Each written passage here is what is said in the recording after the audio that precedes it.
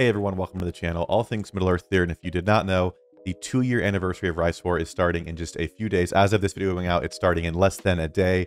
I want to talk through the few things they've at least told us we can expect for this event. I want to hear what you guys think about it down below. So far, my immediate thoughts are kind of underwhelming. The first year, last year, there was a big stream they did where they talked through a lot of different things. They teased things, they teased commanders, many of which things did not actually end up happening or have not happened yet. So a little bit of beef with that, what happened last year, but it was very hyped up and it felt very, very special. I haven't heard of any such stream happening this year or anything like that, but we do have a few activities they're promising us. So I want to talk through those in just a second, but let me know your thoughts down below. But let's go ahead and jump into the post.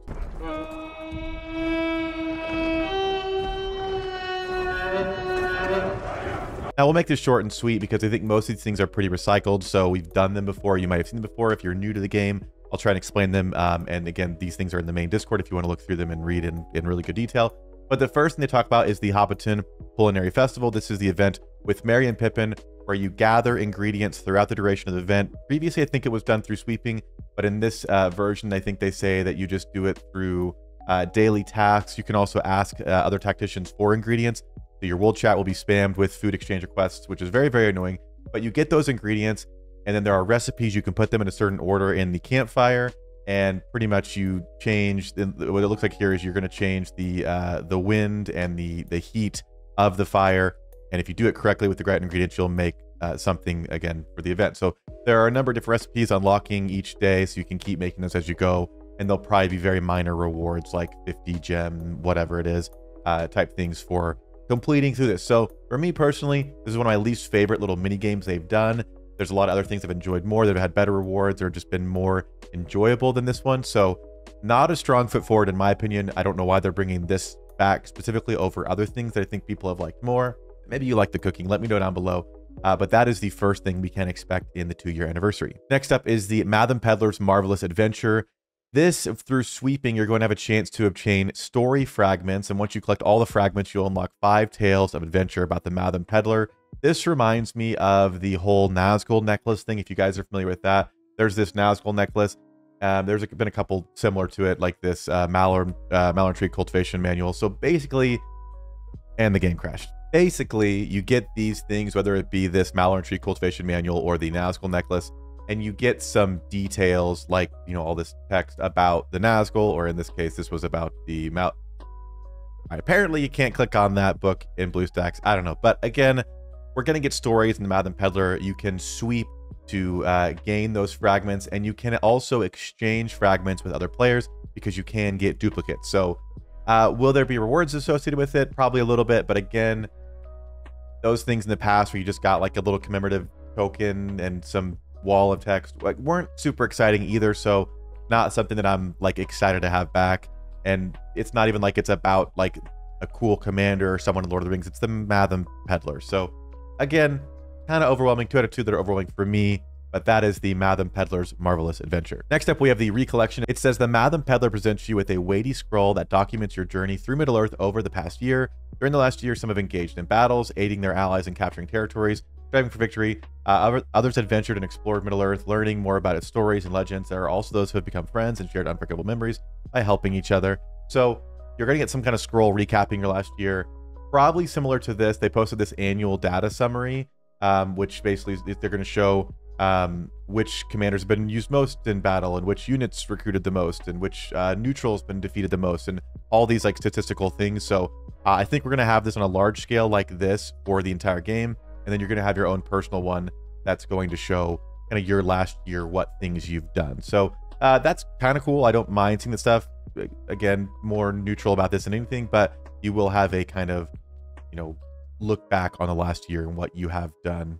So take it for what you will. And second to last, the last 2 I'm okay with, so we'll see what you guys think. But this one is the Madam Peddler Special Exchange.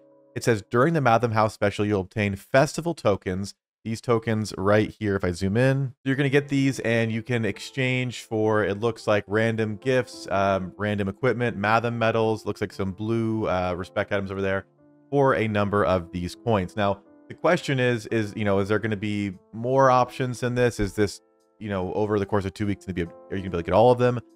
Again, this actually seems kind of decent compared to other events that have like had really no rewards. So if you're getting some Mathams, some guaranteed purple gear, and guaranteed respect, I think it's okay.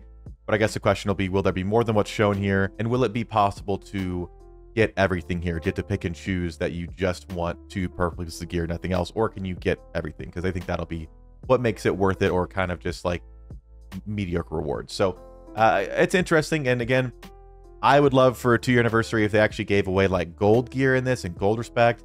It's the 2-year anniversary of the game. So like, it's not going to kill them to give out 1 gold gear chest that you can pick the type of gear you get after playing through the event. I think that would be really cool, especially for free-to-play players or low spenders. Getting a guaranteed type that you want could be very, very cool. So I'm hoping that they surprise us. I'm not expecting it, but to me, for a 2-year, in every other game that I've ever played, the anniversaries are such a big thing, and they give out so many rewards because they want players logging in and playing.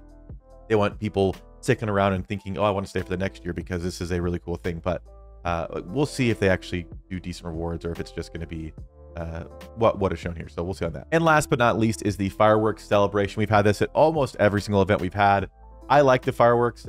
You can get your own fireworks and shoot them off. It's kind of a fun thing.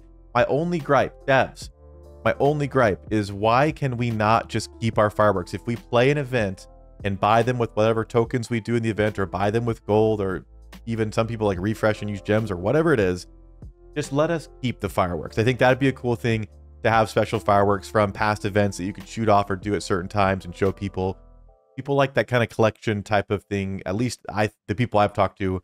So if you're going to do fireworks celebrations at all the events, that would be a cool thing, to actually have a firework that, maybe even a firework that you could use like on cooldown a couple times a day from the event that doesn't expire, that shows that you played in this event. Or again, very, very small thing, but I think it'd be something that people would go, I actually have a cool thing. Like if you go to the game, the little text bubble from the Spring Festival, I'll pull it up here. So as you can see, some of the text bubbles here are different colors. This is from the Spring Festival. You could play through and pick one to get, so you kind of are stuck with that.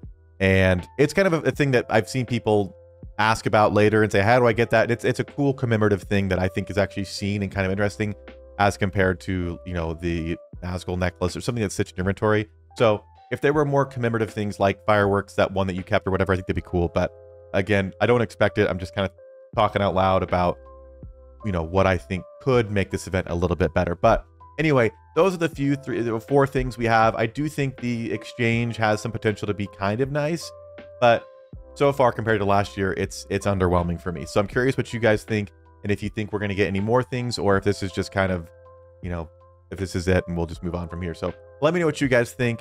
As always, I'll see you in a future video. Check out the channel if you've not. We've been streaming a lot lately, so hop in if you see me live. We're playing in our season, have a lot of fun. So feel free to hop in and say hi, but I'll see you guys in a future video. Take care.